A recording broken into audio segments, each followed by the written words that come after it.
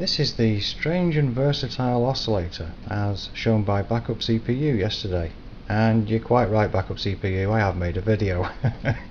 Here's the circuit diagram, and it works from 1.5 volts upwards, and you just need one inductor. In my case I've got here 1000 UH, and it uses a PNP and an NPN transistor, and I'll just show it running with this button cell here, 1.5 volts.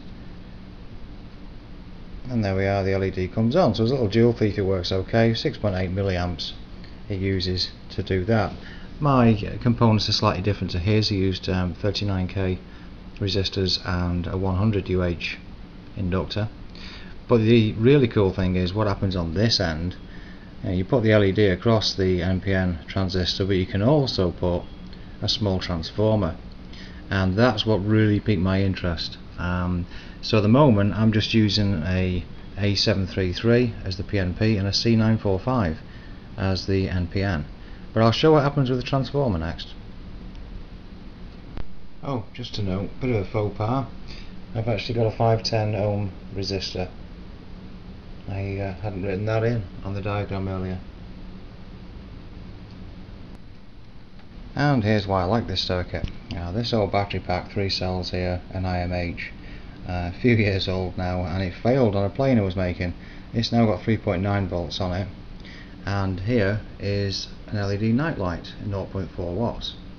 So I've got a small transformer attached to the ends. Don't know where it came from, it came out of a junk box.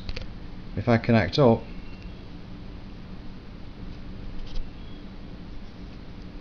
there we go.